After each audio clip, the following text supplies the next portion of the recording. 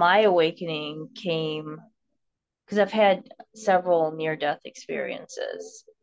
So Wow. Wow. first couple of near-death experiences, like they weren't as profound, but I ended up having an awakening before that happened. But when that happened, I really like, It solidified it or yeah, it really like, I don't know, I came back a different person.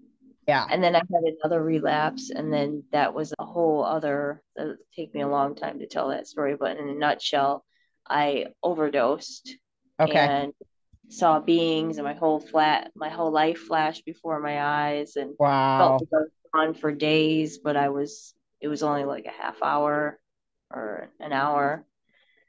But after that, I haven't touched any opiates, and that was That's like amazing. years ago,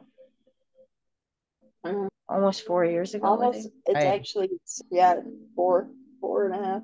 Yeah, Yeah. so and ever since then I've been integrating, but my I started looking into like information, spiritual information other than Christianity, Yep. like Buddhism and Hinduism and That's different wow. cultures, just like researching. That was about 6 years ago. Okay. And I spent years, even when I was using, I was just consuming content Were you? and consuming information and just trying to figure it out because I've always been the type of person that wants to figure it out.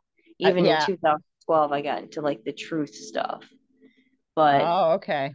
then I got into the star seed stuff and finding out all about that aspect of myself. And I'm such a logical, critical person. Like it's taken me a while to actually like integrate that and like understand that within myself.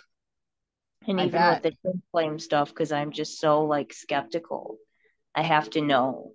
So it's Yeah. taken a lot of meditation and like going deep within and like soul searching and then doing it together. Because there for a while, I was like skyrocketing and like just consuming way too much and almost to the point of insanity. And then Karen like was a little bit behind me with it, not really getting it yet, but Yep. like getting it at the same time. But then Uh-huh. I looked completely insane because of some of the just out of nowhere. I'm talking about reptilians and Arcturians, You're and right.